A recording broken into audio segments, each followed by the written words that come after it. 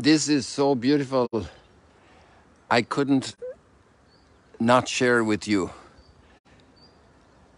Yesterday, I told you I would not be available, but this group actually cancelled their commitment for 6:30 this morning. And then I also have another variation for today, an unusual one, away from Magdala. And I thought, since I had cancelled, I would give you a surprise from where I'm going to Nazareth to celebrate Mass for a group of young people. But this red sunrise this morning is just so incredible. If I got it 2 minutes earlier, it would have been better. The surprises of every day. We'll keep this a little bit short because the schedule for me is tight this morning since I leave for Nazareth. Just a major substantial point. The readings get more intense and dramatic. We're still over at Capernaum with Jesus. The letter to the Hebrews gets more complex. And there's a very big line that's difficult for us to understand. What's easier to say? Your sins are forgiven, or to say, rise, take up your mat and walk as a paralyzed person. And obviously the logic that's insinuated by Jesus is that it's a much bigger deal to have your sins forgiven. So today we could say, what's a bigger deal in our lives? To have a cancer immediately cured, or to have our sins forgiven? And somehow, I think we would all more readily agree that faced with cancer or forgiveness of sins, so many people today would definitely say, I need my cancer forgiven. My sins are not that important. And that's actually the huge issue of our society. Sin is not important. Sin is not important.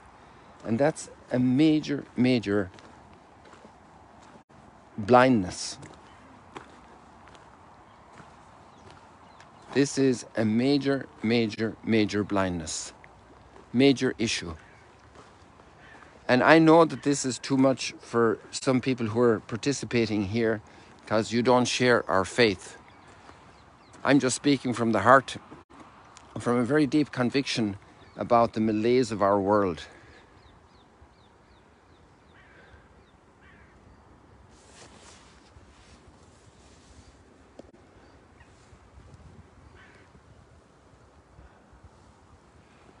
So there you have it in a nutshell, the core of the Christian contribution in the world.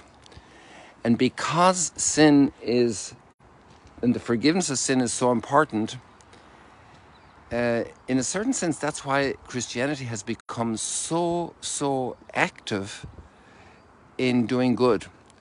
And by these statements, I'm not declaring that Christians are in any way less prone to become criminals and to do terrible things, especially when we abandon our faith, when we abandon our principles, when we abandon the living connection to our faith.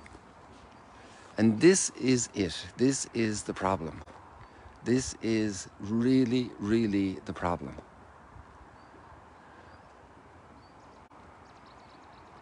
This is the big challenge for life. Something happened last night. Another group of 250 pilgrims who were here doing an extraordinary program, and they had 5 priests with them, one in every bus, 5 buses. And last night they had a special program of confessions of forgiveness of sins over at Ein Gев.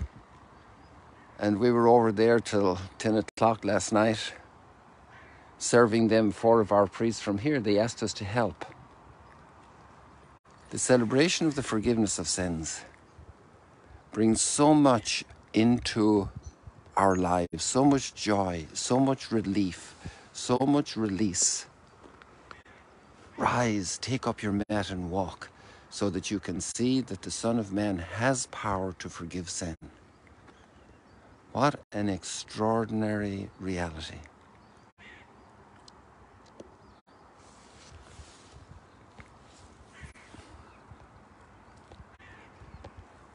This is a very heavy, big thought today, people. It's also connected with the readings of the letter to the Hebrews and the commentary on Psalm 95 about entering into his rest. It's great relief when cancer is cured. But when sins are forgiven, entering into his rest. But when sins are forgiven, entering into his rest. This is it, people. Look at that sun coming out again. I'll do a little spot on Instagram, and let's leave it there for today. God bless you. This was big, heavy stuff, but there, that sun brought us out again. God bless you. Maybe we'll see you from Nazareth today. Maybe also not live. Depends on possibilities of connection over there. I don't do too much live streaming in Nazareth. God bless you. See you later, alligators. Come on, camera, turn around. Let's see that sun again. There we go. That light coming out from all that darkness.